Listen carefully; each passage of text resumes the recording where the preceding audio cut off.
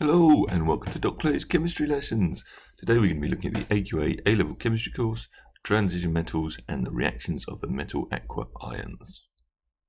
So here is my new website, Dr. Clay's A-Level Chemistry. If you're taking AQA A-Level Chemistry and want to improve your grades, come along and check out the live webinars, which we've got here, where you'll get a chat room along with downloadable resources for the event, which includes an oversheet and questions to answer during the seminar. And there's also a link to all sorts of the course where you'll get all the video content, along with here key concept questions for each of the sections in the course. This covers both AQA Year 2 and Year 1. And then at the bottom of the page you'll find the specimen papers along with exemplar A-level papers. Just check out the link in the top right hand corner. Okay, so now we move on to transition metal reactions of metal aqua ions. By the end of this, you should be able to identify the two types of reactions in metal aqua ions as ligand substitution or acid-base. Using observations from reactions, explain the relative acidity of the 2+ and 3+ transition metal ions. Explain the reactions of metal aqua ions with OH-, ammonia, carbonate and hydrochloric acid, limited to just iron 2, copper 2, aluminium 3 and iron 3, and recall the test to identify metal ions, which is one of your required practicals. So first of all, what is a metal aqua ion? Well, it is simply a metal ion in which all of the ligands are water. So in our examples here, we've got 6 water molecules around each of our metal ions.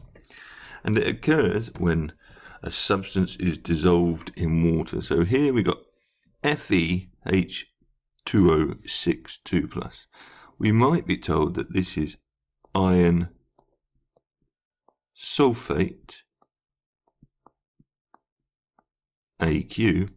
And what that simply means is we've got iron sulfate dissolved into water, and the iron here is then bonded to 6 water molecules, while the sulfate is now separated and is somewhere else. And what we have here is the hexa aqua ion. Again, here we've got an example where we've got aluminium. Aluminium is actually quite a difficult thing to dissolve, but we might be told that we got Al2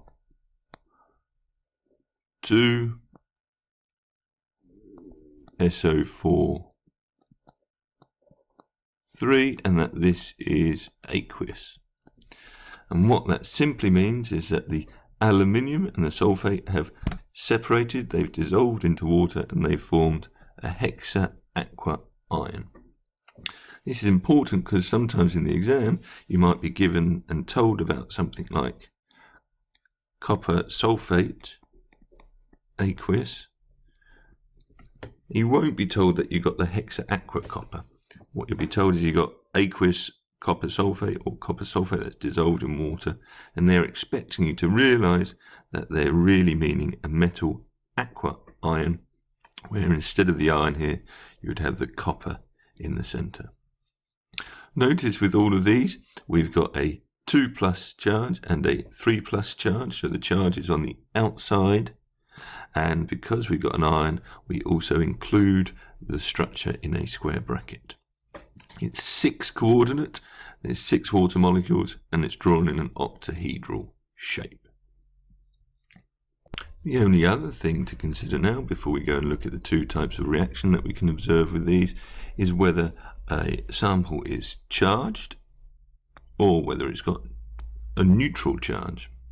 Now, all of these hexa aqua ions here are charged, and if they got charged, then they will be soluble and they will dissolve into water.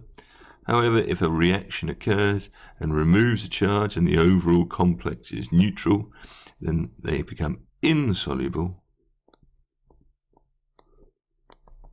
and therefore will form a precipitate. And we'll look at this in due course.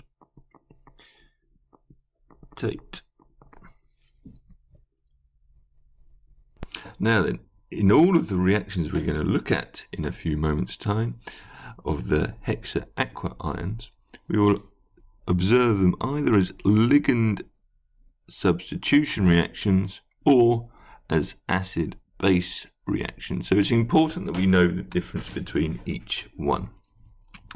Here we've got 4 examples, and we'll look at each of these and just identify them as either one of those reactions. The first, we've got ammonia, NH3, and this is aqueous. So this is dilute ammonia. And when dilute ammonia is being used, the ammonia here accepts a proton. So here we're accepting a proton, and as it accepts the proton, it's acting as a base. So this is an acid-base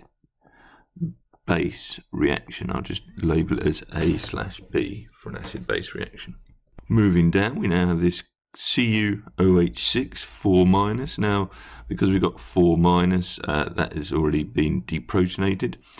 We'll see that in a moment. But now if we're using NH3, and generally to get this to react, we'd need a stronger concentration. So probably concentrated ammonia here rather than dilute before.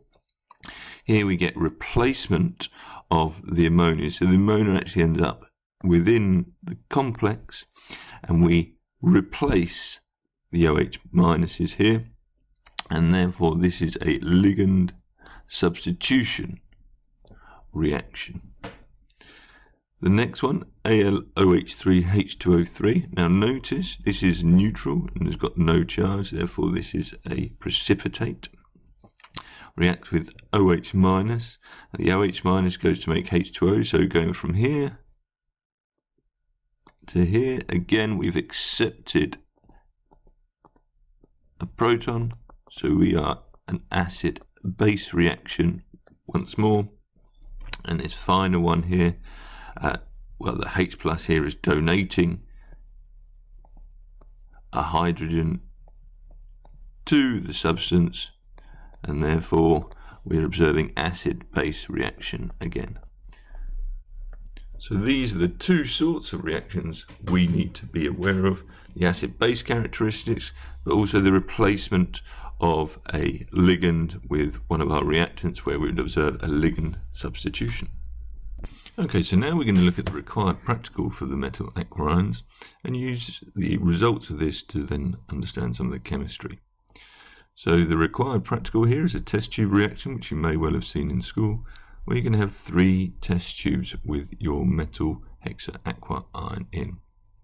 So what you have to do in this practical, you've got to add some samples of the unknown solution to the test tubes, 1, 2, and 3. So I'm just going to label those 1, 2, 3.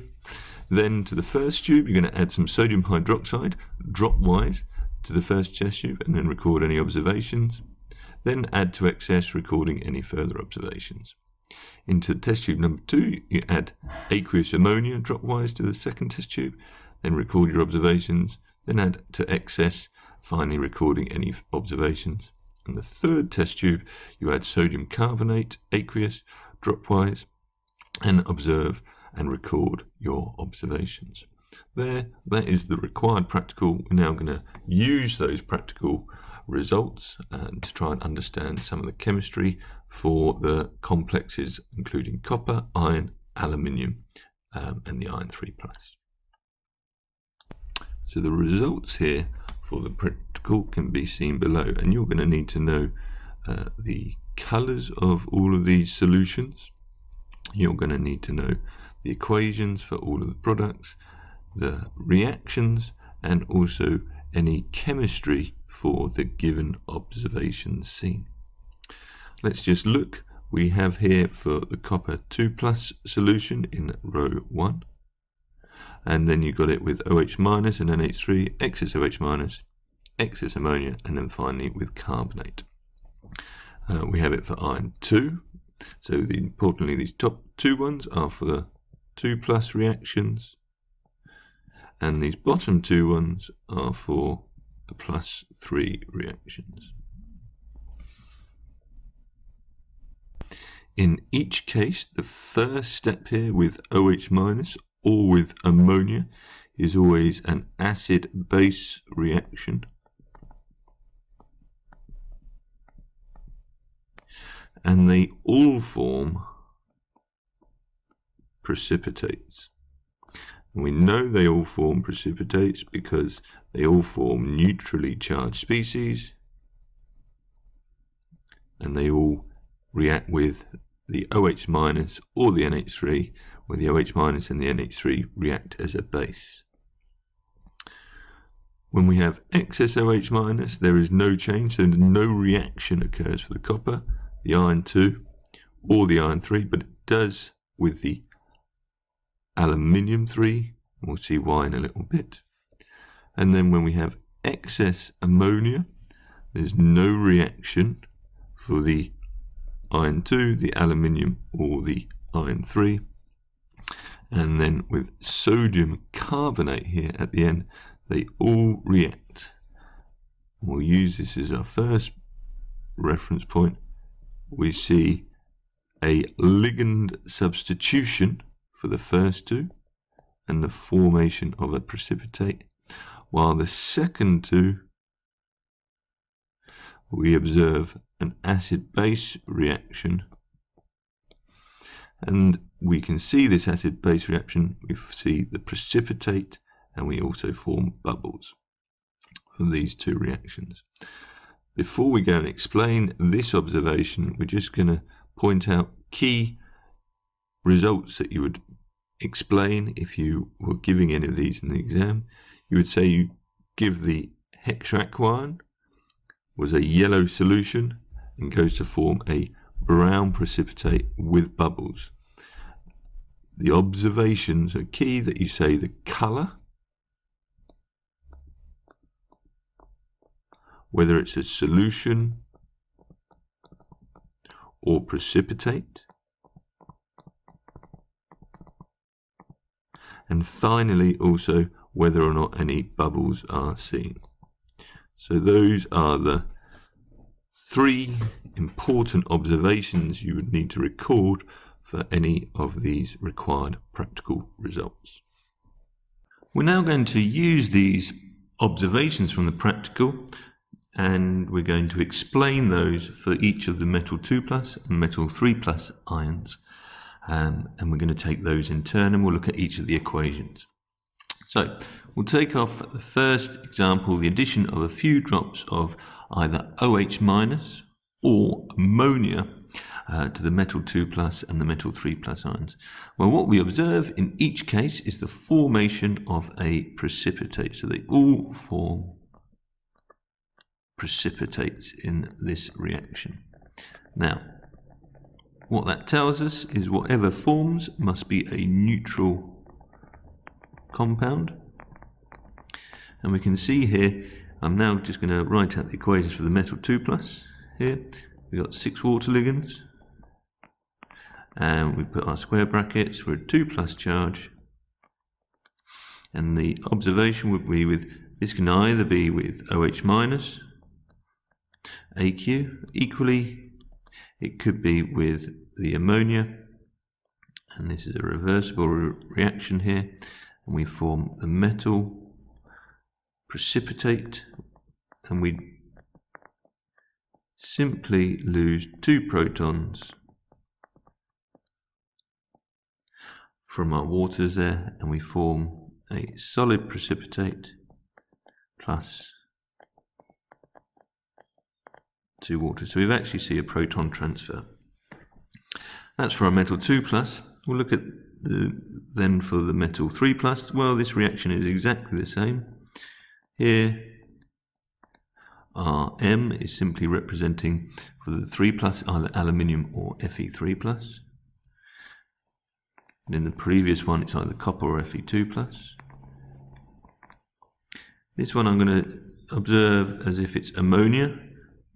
Actually, it's not 2, it's going to be 3. And we now dilute ammonia. Notice that all of these reactions are reversible. We get proton transfer, and we form a precipitate. So this time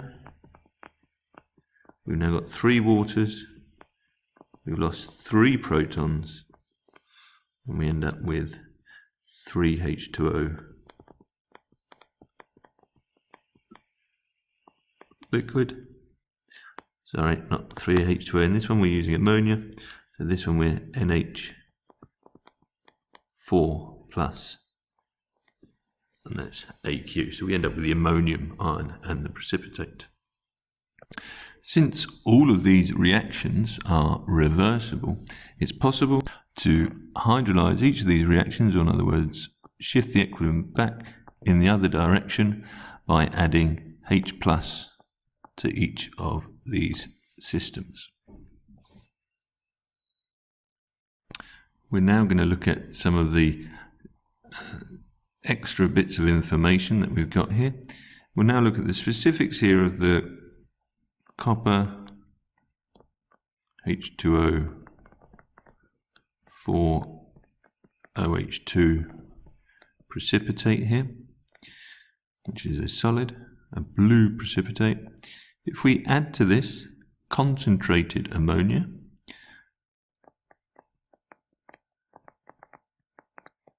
in aqueous, then we can form a deep blue solution, and instead of acid-base reaction, we actually observe the reaction here with ammonia, and we get a ligand substitution reaction. So rather than a change of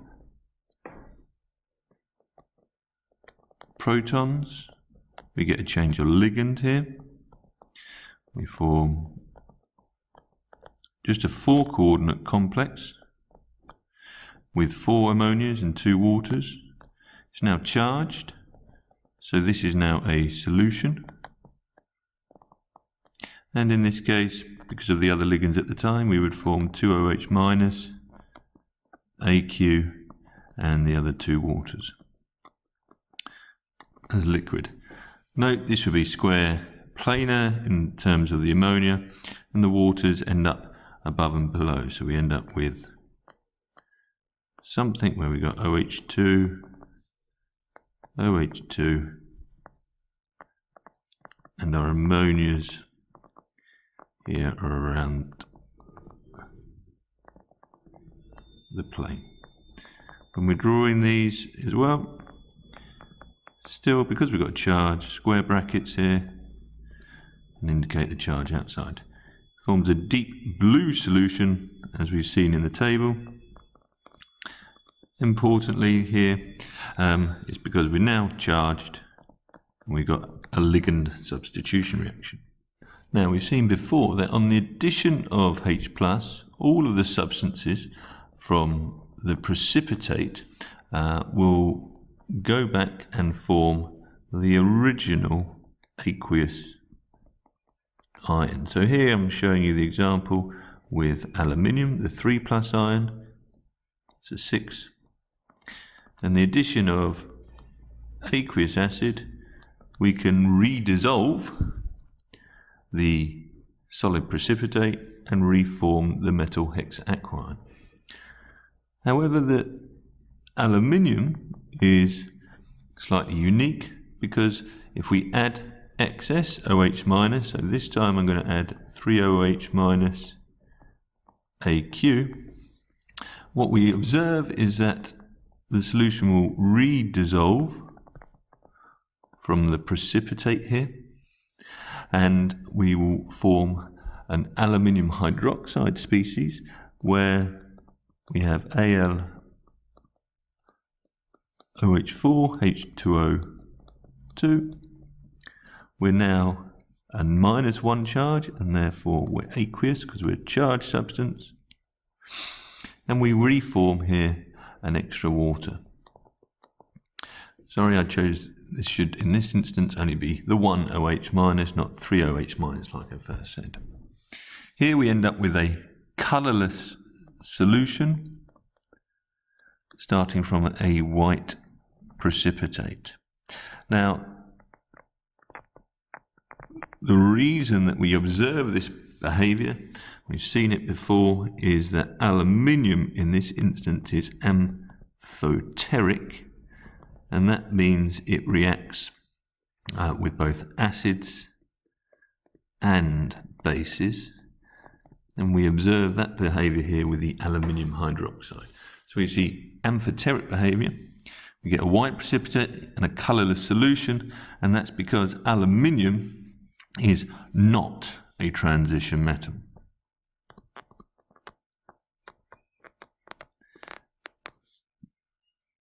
The final thing to observe then from these experiments is the addition of CO32-, that is sodium carbonate, normally in aqueous solutions.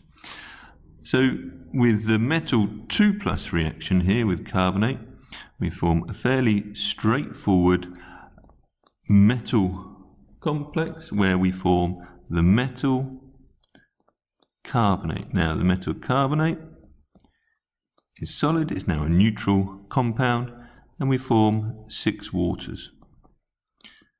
So here the carbonate has displaced all of the water, and we simply observing a ligand substitution reaction.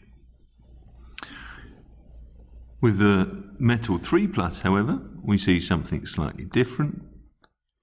With the metal 3+, we observe fizzing and bubbling, or we might say effervescence, and we also form a precipitate. So the precipitate in this case is the metal hydroxy species with 3 waters. We have 2 of those. We also form 3 waters liquid and 3 CO2 gas. The CO2 gas here we observe as bubbling. Now carbonate here is a weak base, and what we observe therefore with the bottom metal 3+ reaction is we observe here an acid-base reaction, and this observation gives rise and evidence of the different acidity of the metal 2+ and metal 3+ ions, which we'll look at to finish this lecture off. These, however, are the key observations that we need to be able to recall from the required practicals, along with the specific equations that help us discuss them. So we saw from our previous slide that when we were reacting with carbonates, that is a weak base, we got 2 different reactions. For the 2+ ions, we got a ligand substitution reaction where we formed a precipitate, and we also formed 6 water molecules. However, with the 3+ ions and the weak base, we observed an acid-base reaction. We observed bubbling because we got CO2 given off, and this was an acid-base reaction. Well, what that indicates here is that our 3+ ions are more acidic than our 2+ ions, and indeed we can check this in a couple of ways. We could use also universal indicator, or a pH meter would also identify as the 3+ ions as more acidic. The question we need to be aware of is why. And in order to do that, we just need to think about the metal centers. We have our 2 scenarios here where we've got the metal ion surrounded here by waters, and we look at both the 2+ ions, we're in aqueous solution, so square brackets, and 3+ ions, and we now consider what the metal does. To do this, we're going to consider this thing, the charge density, which is equivalent to the charge divided by the volume of the metal ion. Now for a 3+ ion, this is greater than the charge density of a 2+ ion. And this is important because what this allows is their inductive effect draws electron density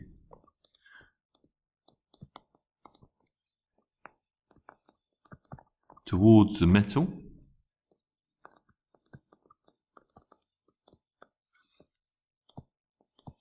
and this in turn weakens the OH bond while strengthening the metal oxygen bond, and therefore allows H plus to be released more freely.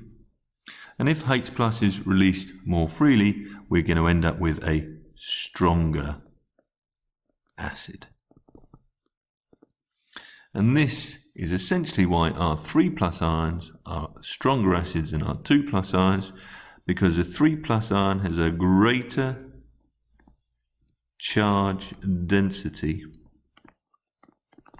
than the 2 plus ions. The 2 plus ions, all we ever observe is a ligand substitution reaction occurring.